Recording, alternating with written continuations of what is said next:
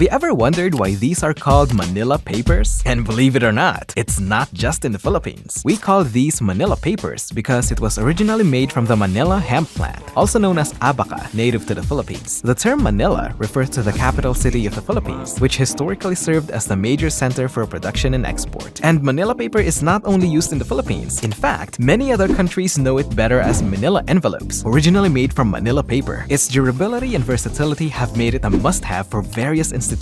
While modern versions may not always be made from hemp fibers, this paper is still very useful today. In fact, you probably used one today.